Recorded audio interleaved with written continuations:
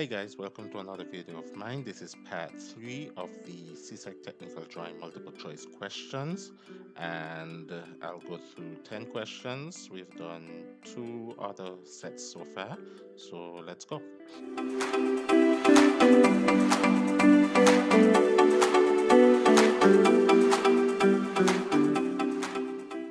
Alright, so the first question says the spiral of Archimedes, or the Archimedes spiral as you may know it as, is defined as A plane curve generated by a point on a taut chord as it is unwound from a perimeter of a polygon. Is it B, the path generated by a point, and this is a Archimedean spiral if you did not know how it looks. Is it the path generated by a point which revolves uniformly about a pole and has a uniform motion away from it? Is it C, a plane curve generated by the path of a point on the perimeter of a wheel as the wheel travels on a straight track? Or is it D, the path generated by a point traveling in a place such as the difference of its distance from two foci is constant and equal to the traverse axis? So the answer would be B, and it's a generated path from a point which goes around the pole. So let's say the center point of this circle is the pole, and it has a uniform motion away from the center. So as you can see, it is rotating about or revolving about the point. However, it's going away from the point also at a constant velocity. Okay, so that is what you call the spiral of Archimedes. And you might ask, what is it used for? What is the purpose of this? And it was used way back in the day, and it was a better way of determining the area of circles. Okay, so when you had limited tools, you had to find different ways in order to find the areas of circles. So the spiral of Archimedes was one way to determine due to the velocity of the spiral. Okay, going away from the point, and the point, which is the pole, would be the center of the circle that they are trying to measure. Okay, all right, so the answer would be B. All right, 22. Which of the following patterns can be folded to form a square prism with an oblique top? A square prism with an oblique top. Okay, so right off the bat, you should know what a square prism is. An oblique top would be an irregular top, which is not isometric basically. Okay, so it's not an isometric top, it has a different angle. All right, so if we look at these options, we are looking basically for a square, something with a square base. Okay, and this doesn't have a square base, this doesn't, so those two are out. Let me turn on the laser pointer. Those two would be out. This has a square bottom, however you wouldn't get an oblique top out of this. And if you look at this one, however, and we will go towards it, you're trying to get this oblique angle. So basically all you have to do, it's basically unfolded. So from the unfolded to the folded top, I will show you how do you get it. Okay, so once you have everything cut out, you would fold the pieces, and I have them color coded because the base actually would not be seen, so I did not color that. The back of it, which is behind this, would not be seen. However, you would see the right side, which would be here, which would be red, and as you can see, it's turned the opposite way because it's folded out. So remember, when you turn it in, it would be the correct thing. You have the top, which would be this one, and you have the front, which would be here. So if you follow the lines and you fold them together, you should have that, and then once you unfold them, you should be able to put the form together, and this is what you would get. Okay, so that would be the answer. Which of the following patterns can be folded to form a square prism with an oblique top? and this would be your answer. Okay. All right. Number 3 says the diagram above illustrates the construction of a dash, and as you can see here, it is two lines which are 90 degrees, and you have an arc joining the two lines. Okay, so is it a circle tangential to two converging lines? Is it a tangent from a point outside a given circle? Is it a circle tangential to two lines at right angles? Or is it a tangent to a circle at a point on its circumference? So here you can see you have two lines that are at right angles. This is a 90 degrees. So basically it has to be this one, okay? And then you have the circle, which is tangential to both. So the circle is barely touching this one and this one, which is 90 degrees or at a right angle. Okay, so the answer would be C, or number 3. All right, number 24 says the construction used in designing the bending jig. This is a bending jig illustrated above, was for obtaining a tangent joining two arcs, which is a common internal tangent, tangent to two equal circles, or a tangent from a point outside the circle. Okay, so here you have two circles or two arcs which are part of a circle. An arc is a part of a circle. So if you go right around, you will get a circle right here. Here you have a circle right here, but this arc is smaller than this one. So automatically it cannot be a tangent to two equal circles. Okay. Is it a common internal tangent? No, because the tangents are on the outside of the arc.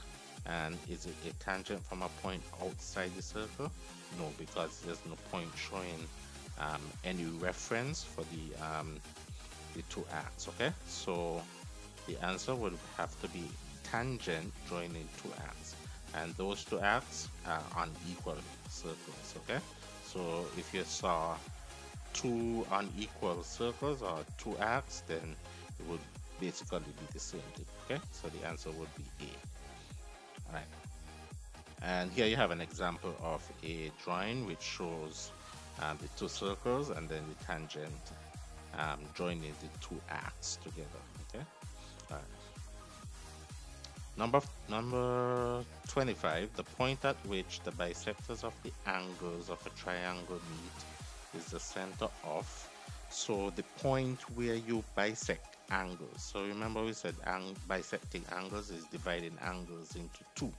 And if you have a triangle which has three angles and you bisected all of them, meaning you cut them in half, as you can see here, you would create a center point. Okay, and that center point will allow you to draw an inscribed circle. Remember we have inscribed and ascribed circle. The inscribed circle is a circle that remains inside of the triangle. Okay, so the answer would be to create the inscribed circle. Okay, so you find the points, the center points, by bisecting the three angles over here in order to get the center of the inscribed circle. So the answer would be C.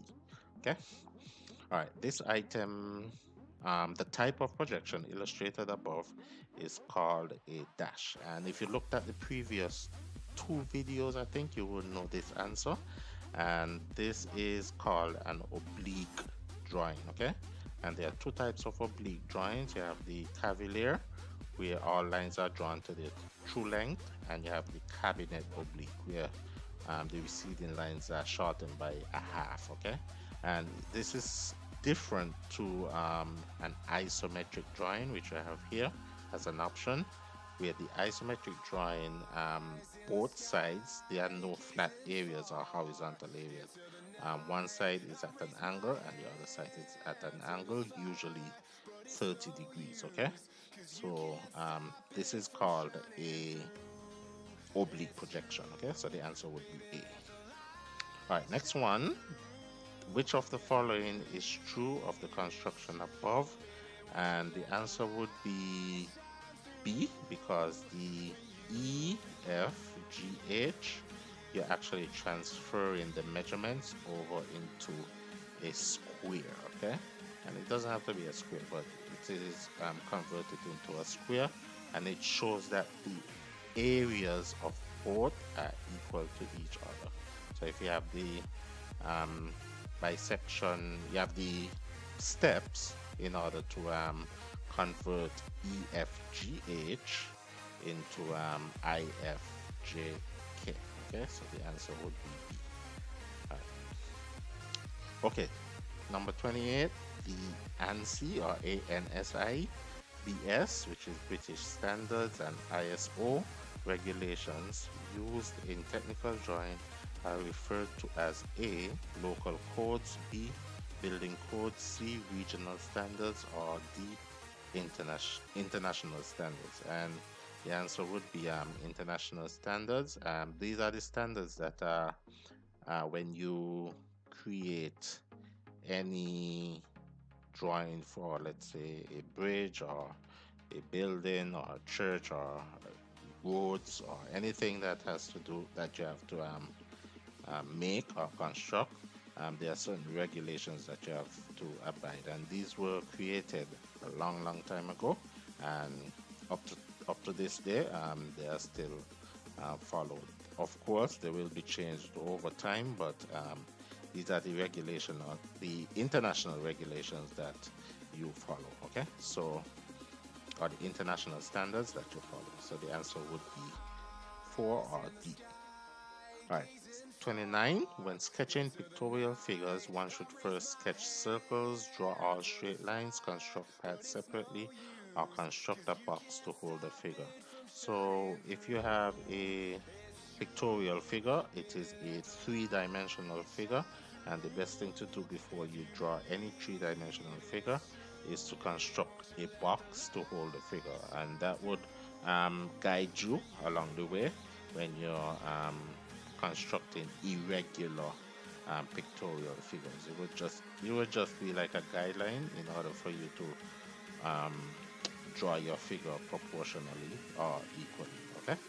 All right. And 30, which of the following surfaces is developed in the shape of a T by unfolding or unrolling it? So in the question before, we actually put an unfolded image together, and what they're asking is the opposite.